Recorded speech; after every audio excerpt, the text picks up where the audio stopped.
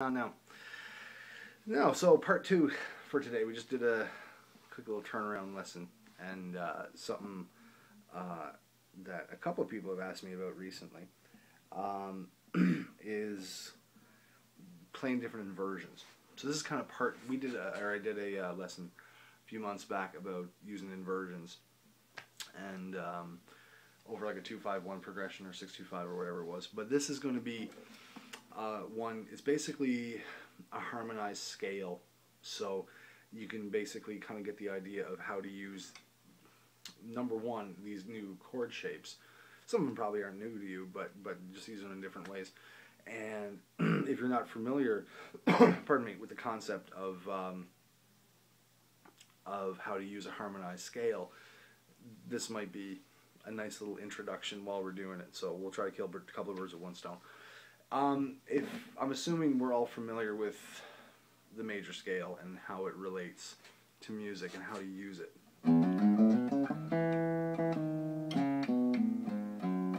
Right, that's an E. So we have E, F sharp, G sharp, A, B, C sharp, E flat, and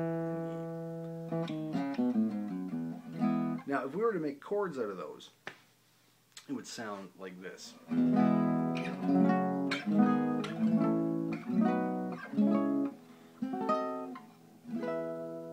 Up the octave.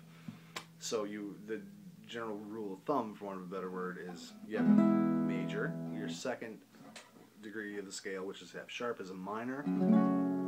Your third is a minor. Your fourth is major. Your fifth is a seventh. Your sixth, which is also your relative minor, is obviously a minor. You have a diminished, and then back to your root, but an octave higher.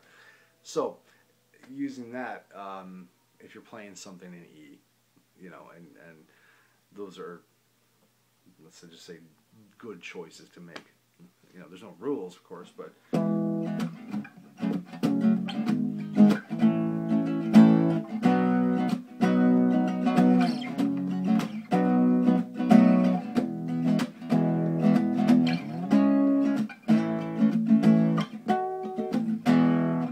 sort of thing, and dicking around with that and making music.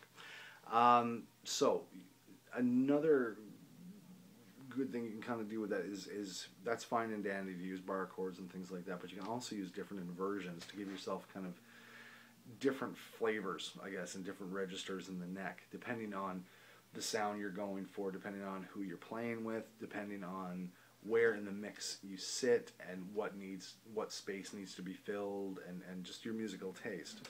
So well, you're going to use this is going to be a major seventh, but you can apply this to major voices. You can apply it to sevenths, minors, minor sixths, whatever you like, basically. But we're going to start with the major seventh. Okay, so it'll sound like this.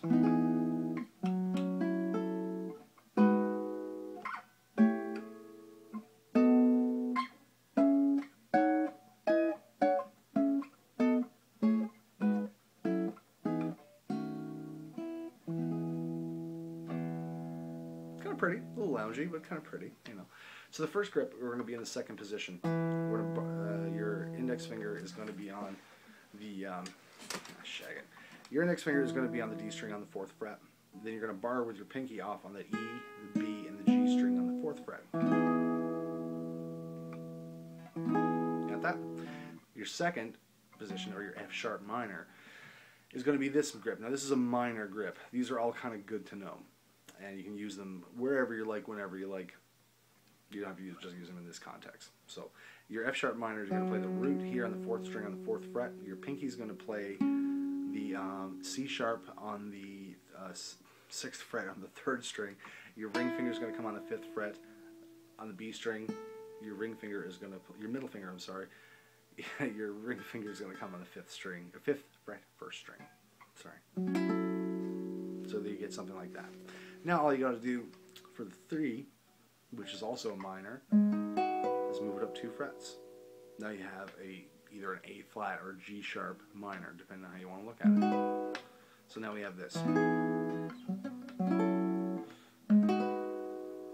Now we're going to go up a semitone to the 7th position, and play that first shape again, that first major seventh shape. So that's going to be your A. That's going to be an A major 7. Okay. Now we move up to, that's the 4. So now we move up to the 5. That is going to be this awesome little 7th grip, which I use the living hell out of. I love it. So it's the 9th position with your index finger. Your ring finger is going to come down on the 11th fret on the G string. Your middle finger is going to play the 10th fret on the B string. Your pinky is going to play the E flat here on the 11th fret on the high E string. So now we have this. Now we're going to go 2 frets higher and use our minor grip in the 11th position. So that'll be 11, 13, 12, 12 for our C sharp minor. This isn't really a diminished so much. It's like some fermented, cemented chord. I haven't even bothered to learn what the hell it is, to tell you the truth. But it's like in place of the diminished. So you're playing, I wonder if it's some kind of, oh, it doesn't matter even what the hell it is. You'll use your ears, you'll hear it. It's an E flat on the 4th string on the 13th fret.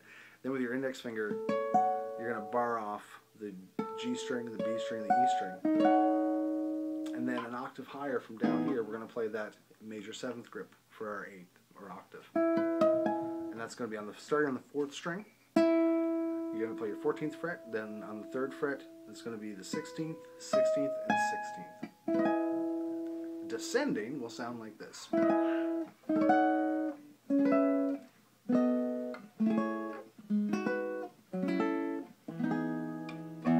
Now, which is fine as just to play a scale and to kind of get it in your ear and things like that and get it on your fingers.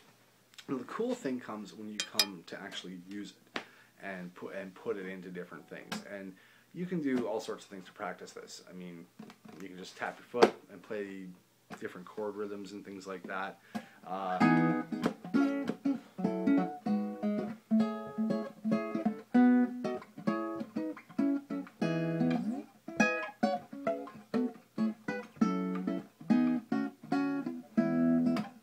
Mix them up with different chord voicings.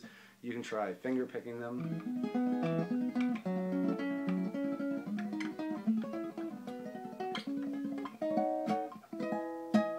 All sorts of stuff. I mean, use your imagination. Anyway, so once you kind of get that under your fingers, so instead of playing like an A major here, substitute in that A major 7th there, see how it sounds. You can play your B7 there, but you can also play your B7 right there. Instead of playing your big old E chord there, you can play one here. So it just gives you kind of different options and different, to use a cooking term, flavor, I suppose. Anyway, and move them into different keys too, and just experiment and substitute. And now you've got like a whole new set of chords to play with. Anyway, I'm going to go have another cup of coffee now and smoke. You have a lovely day now.